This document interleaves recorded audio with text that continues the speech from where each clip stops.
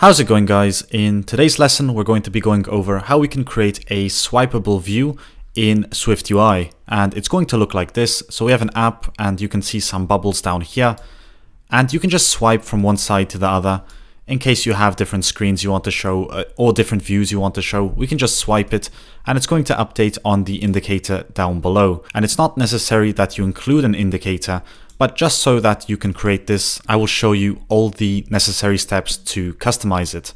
So the first thing you want to do is create a new project in Xcode, and we can minimize the sidebars and click on iPhone 13. Then we'll go ahead and click on resume just to make sure that the program is functioning correctly. Now the first thing we should do is go ahead and create a private array of callers.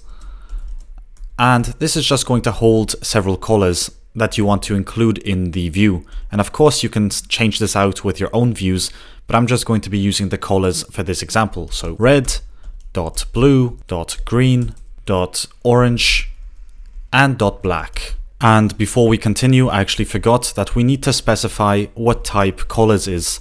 So here we can go ahead and say it's of type caller. Next we can go inside the body and replace this with a VStack.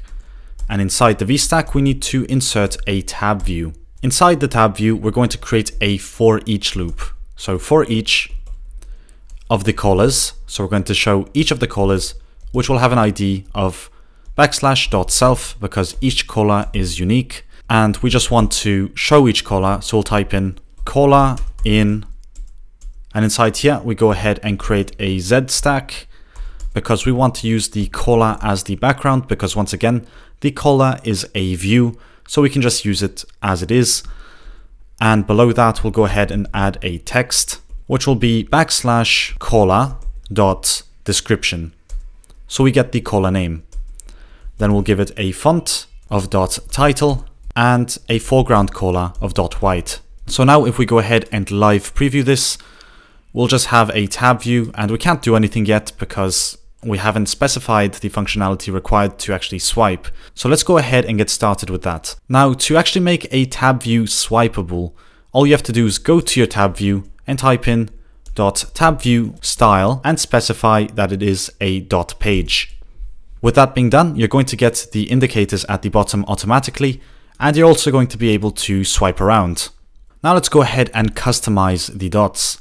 So here we can go ahead and type in index view style, and we just have to type in .page and the background display mode, which can be set to interactive, always, or automatic.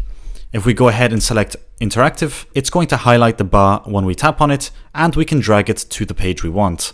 Otherwise, we can also tap to the side of the bar as we please, and this is a very native feeling that you usually get in the home page of an iPhone. So it's just very nice that you can just go right and left, but we can also decide to never display a background. So now if we actually go ahead and click on the indicators, we can drag it, but we'll never have a background. And you might be wondering, what if you don't want to display these small circles? Well, inside the tab view style, you can go ahead and get rid of the .page and type in .page index display mode. And this will give you the option to show it either automatically, never, or always. If you type in .never, it removes the dots entirely, so you don't have to worry about looking at those. You can just swipe as a normal view. But in this case, I really like them, so I'm going to remove that and leave them inside the app.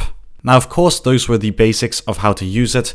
You can always go ahead and customize it the way you want, give it a corner radius and include a padding maybe of 10, and you're going to get some nice effects, and you can still swipe it and it looks great. And it's actually that simple with SwiftUI. So with that being said, as always guys, thanks for watching, and I'll see you in the next video.